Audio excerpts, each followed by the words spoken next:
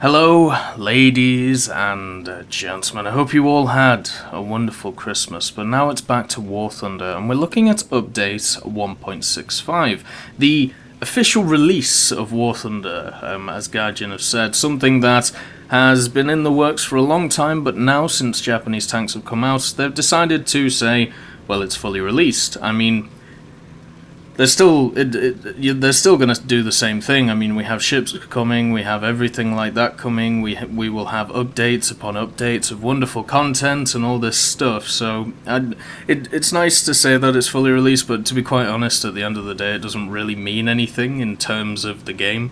It's just kind of a nice thing to say that it's now out of early access, one of the few games that seems to make it out in flying colours. So, looking at update 1.65, in the past, looking at other updates, I've split them into parts, and I believe I'm going to do the same thing with this one. So in part 1, which will be this one, we'll look at aircraft. In another part, we will look at tanks, and then we'll do some videos on the 2 new maps, and then the other modifications that have come to the game. So, the links for all of them will be in the description and also in the video if you want to see certain things. So let's get into it. Let's look at the aircraft that they've added in. We'll start off with the USSR.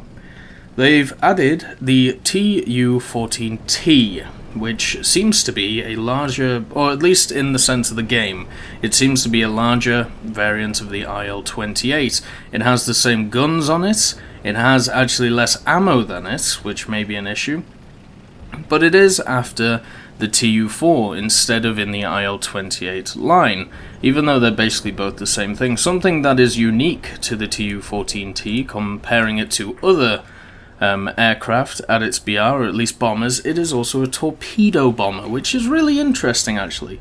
It's something that we don't really see. Something which it's going to really struggle with though, is the fact that the torpedo that you get, the 45-36 MAN, well, you need to be going a maximum 378 kilometers an hour, and you have to be below 105 meters.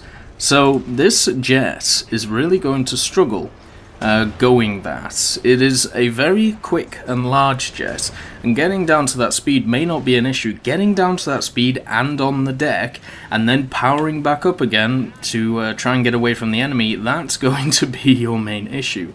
The fact that there isn't a speed limit on bombs basically means that people will probably favour the bomb loads. It also gets mostly the same bomb loads as the IL-28. It actually gets more bomb loads than the IL-28, but it gets the ones which people use, the 4500s and the 8250s, because generally at that point you're taking out pillboxes, you're taking out tanks, instead of going for bases. You do have that option with the 3000, and also you get a nice option of the torpedo, as I said. So, the question is, with the IL-28 and the Tu-14T being at the same BR of 8.0, which one do you go for? Well, in my honest opinion, you still go for the IL-28. It has slightly more ammo, it has the same amount of guns on it when it comes to those 23s in the front and in the tail. They both have rear-facing 2 23mm turrets. And since the bomb loads are pretty negligible, and the ones that you would actually use that are present on both aircrafts, I would pick the IL-28 because also it is faster, and being smaller as well, it will be more maneuverable and a smaller target. It's kind of as simple as that. It's nice to see the Tu-14T in game, but at 8.0 you have so many nice options. When you look at the Yak-30, the IL-28, the LAR-15, even going a bit higher, the MiG-15 and the MiG-15 bis, the Tu-14 doesn't really fit in. And then, on top of that, you have the Tu-4, which is generally the choice of what people go for because of its insane bomb load. The fact that you can take out 3 or 4 of these in a game, knock out the bases, and then knock out the airfields all in one run, why would you go for a Tu-14T instead of the Tu-4? I suppose it's a smaller target, it's obviously a lot quicker, but you know, the reason the Tu-4 is so good is because with a squad of them, you can knock out everything in the space of 5 minutes. You can't do that with the like 4 Tu-14Ts. The best you can do is knock out 3 bases with the 3000 and then put a big dent in the airfield, but you're not going to do it in one run. So people are just going to stick to the Tu-4, so a nice addition to the game, if not kind of useless. Something that isn't useless and needs to kind of be debated is the LA-11. Now the LA-11 has been added to the game. If you don't know what it is, from what I've read, it seems to be a long-distance LA-9. There's not really much difference between the LA-9 and the LA-11, apart from the LA-9 is slightly faster because it is slightly lighter, since the LA-11 had longer distance capabilities. That's basically how it's been told to me and what I've read about. So it's a premium aircraft coming in a bundle at 5.3. So it's at the same point as the LA-7B20. Now, it's very similar to the LA-7B20, but the main question that is going to at least come across my mind is it better than the Yak-3 VK-107? Because the VK-107 is the plane that people go to if they want to grind out the Russian tree. What Gaijin have done is they've basically given every nation a super proper tier 4 so people can use them to grind up the trees if they feel like it. For the Russians you have the Yak-3 VK-107, for the Germans they have the D-13, for the British you have the wonderful Griffon Spitz, especially the Mark 14C. I think that's a wonderful aircraft to grind with. The Japanese recently got the Kai 87 at 6.0, and the Americans get, well, I suppose the Americans are the ones which kind of struggle with this, but they still have the P-47 MRE, which is in 5.3, and if you've played the game and done the challenges, you'll be like me with the F7 F3 and the A26 C45. So you have options for all nations now to get that tier 4 fighter, which will hopefully grind the tree out for you. So when we look at the Yak-3 VK-107 and compare it to the LA-11, there isn't really a comparison. The Yak-3 is better in every way. It's a better climber, it's faster, they both don't carry bombs, so that's not really an issue. It has more ammo, which is a real deal with the Russian aircraft. When you're in if you've ever flown a LA-9 or a Yak-9 UT or anything like that, you'll know how precious your ammo is. So it's nice to have a bit more when you're in something like the Yak-3 VK-107 with 120 per gun. The LA actually has one more gun, but they're the 23 NS-23s, which you will also find, I believe, on the IL-10. Yes, the IL-10 1946. So they're quite slow firing, but then again, that's Russian guns for you. The VK-107 has the B-20Ms and the B-20S, which you will find on the Yak-9 UT and the Yak-9P. And they're good guns. They're both going to tear people apart. One thing that the LA-11 does have in its pocket is the fact that it is a bit lower BR, so you might get slightly nicer matchmaking. But the Yak-3 VK-107 is the plane to go for, in my opinion. It's just better. It's going to do better for you over the grind. I haven't really compared price of both of them, but the LA-11 would have to be significantly lower price than the Yak-3 to be able to even think about purchasing. Because now in tier 4 you have a lot of very good prop aircraft, and you're also trying to push into that jet part. The Yak-3 is going to deal with jets much better, just because of its guns and also its slightly quicker speed and its rate of climb. Maybe you can try and beat them in that way. But also, just because... what was I going to say? Just because basically the rate of climb, sorry about that, basically the rate of climb is the thing that's going to it's going to be better against jets because of that. And when you look at it overall, what are you going to use to grind out stuff? I mean, we can also throw in the D9 to this mix, which is at 5.7. And it is more expensive than the VK-107, which is a bit weird when you think about it, 1,500 more. But overall, it's nice to see it in game. It's good that it is a lower BR than the LA-9, because it had to be, and also the Yak 9 UT, which is worse than. So at 5.3 it sits nice, but you've got to compare it to the other premiums that it's running up against, and the VK107 is just better. The Russians also get a premium Hampton. We'll talk about the Hampton when we get to the British, since that's where it's actually found. So the Germans have actually quite a lot of new stuff, and what is nice is that a lot of it is lower tier. We'll go through the updated models. Since we have a new Ju-88, it makes sense to update the other Ju-88, so the A4 gets a nice new polish, and it looks wonderful. It is a lovely model. I don't think it was one of those planes which really needed a remodel, but since we've had the Do-17s added in, the Ju-88C6, I suppose it kind of made sense in their heads. And it's a lovely aircraft. It's also a lovely aircraft, the cockpit, even though they call it a placeholder, I would be completely fine with it if that was just the cockpit that it had for Infinity. A wonderful little thing. The Heinkels, the HE-111 and H-16, follow their brother, the H-6, and get some lovely updates as well. They have kept the beautiful wings, and it's just... I will always have a special place in my heart for the HE-111. It is such a nice looking plane, and once again the cockpit, even though it's a bit bare bones, it's still lovely to fly. When I talked about the cockpits before, I said how, you know, in the 90s and the early 2000s, it was the first time I played flight sims, and I played stuff which involved the HE-111. So just being in that cockpit is just wonderful for me, so it's nice to see. Anyway, moving on, the HE-100D1. So this aircraft is an odd one.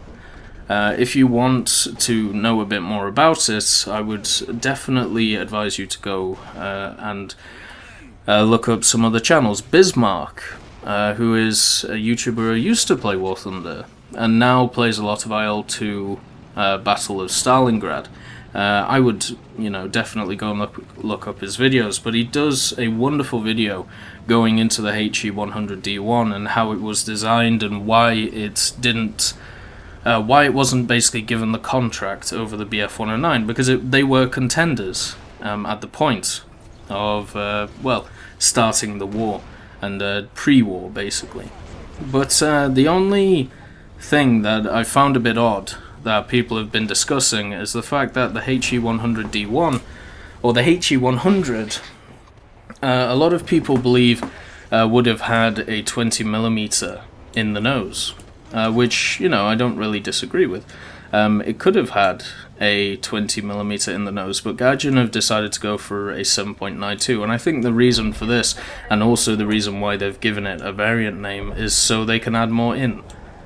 So they can add a different version in which has a 20mm, or maybe you have to get an upgrade to get the 20mm. We've seen this in the past with certain aircraft where they've added them in with different variations of what they actually had in real life, and then they've either changed them or they've given them an upgrade. When we look at what's the Japanese one, I believe it's the Kai-43s. The Kai-43, no, which one is it? Let's just have a look. Is it Kai-44s? And not the Kai-44I. Hi. They definitely had an aircraft where basically you had to purchase you had to purchase the guns on it, which seemed a bit odd. But basically you started off with 7.7s and then you had to buy up to get the 12.7s. There it is. It's the Kai-43I Hayabusa. You have the Otsu mod and the High mod. Basically, the Otsu mod gave you one 12.7 and the High mod gave you two, I believe. So instead of just having two 7.7s, you would have two 12.7s. Now, there's no reason why they can't do this for other vehicles. I thought that's... to be quite honest, if you think about it in the game, the better way of doing it is basically how they've done it with the BF-109s, where you have just different variations in the tree. On a business standpoint, it makes sense to do that, because it means people have to research more, they have to push through more.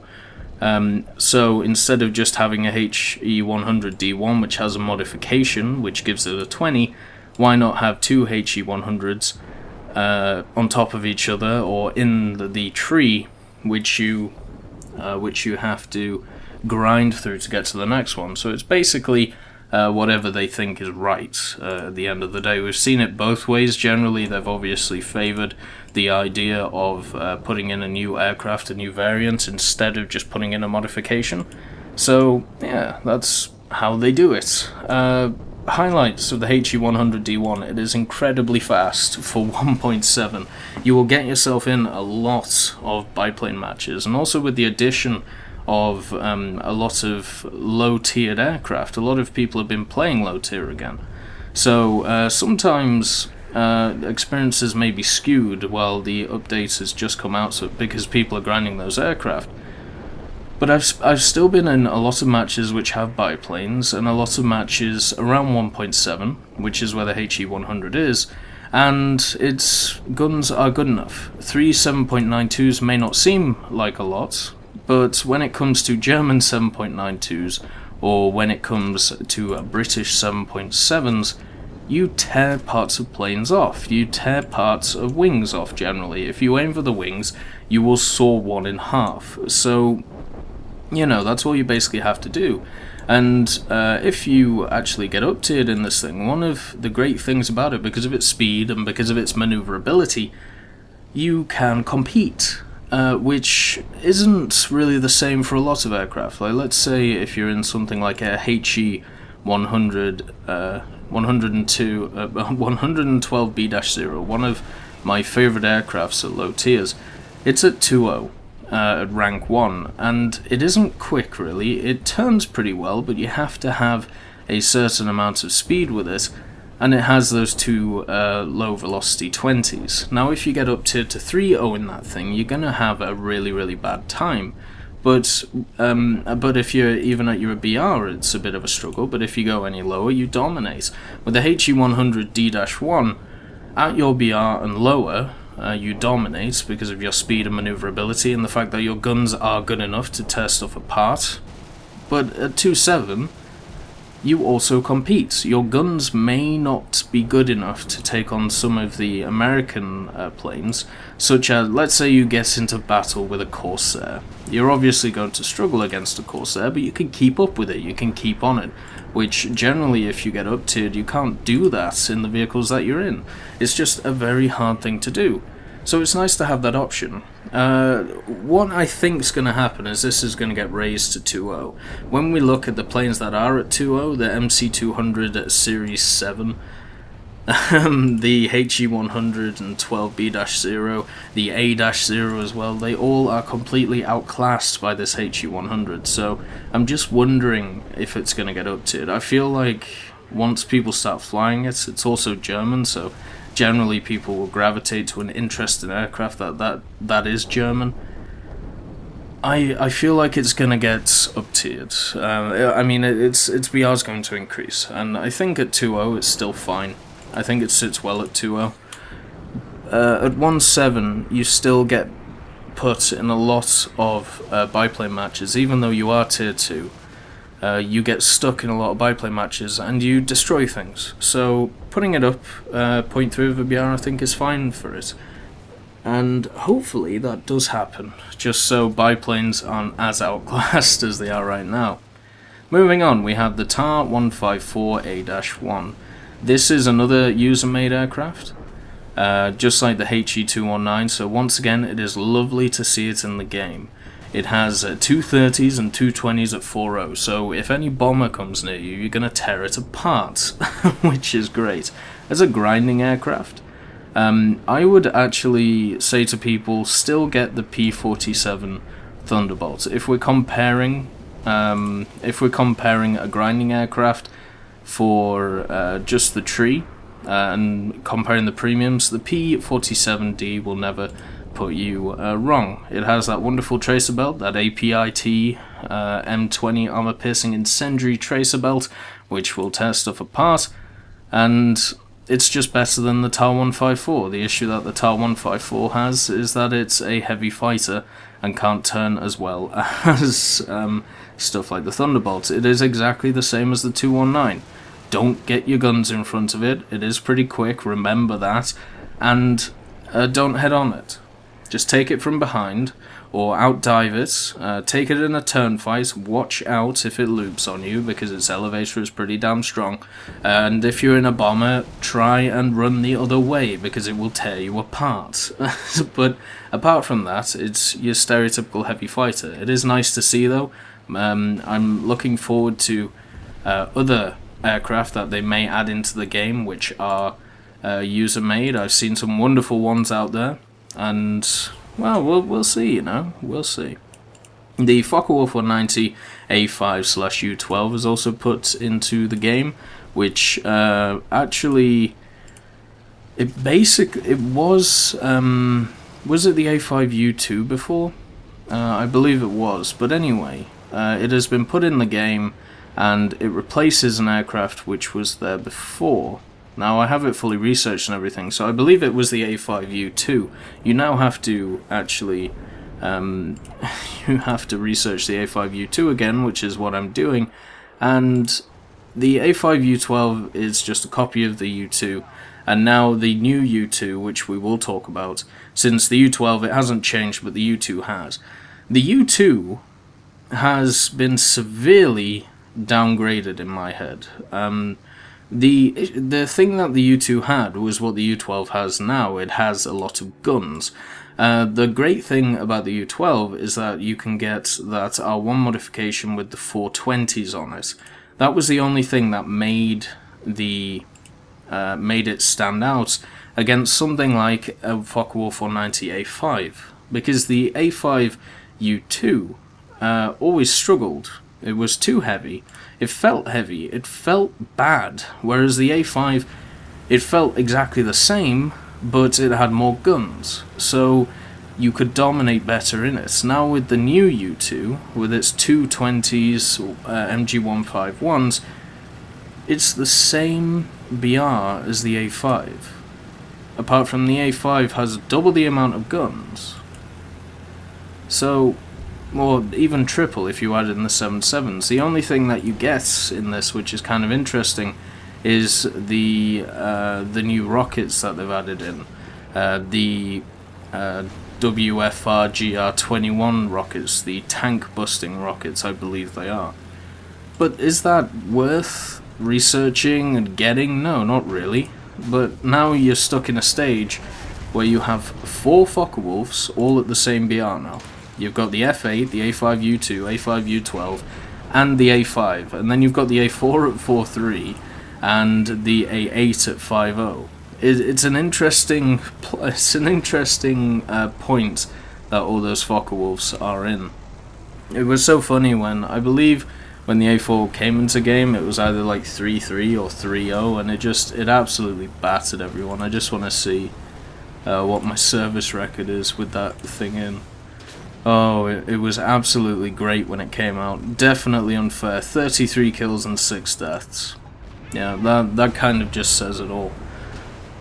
But is there any point in researching this new U2? No, not really. Just use the A5, or if you want the more guns, use the A5U12. They all perform basically exactly the same. So, that's basically why they're at the same BR as well. It's nice that they've corrected an issue that may have been there before if they got a designation wrong or something like that. But looking at the new Focke-Wulf, just don't bother. Don't bother, there's no point.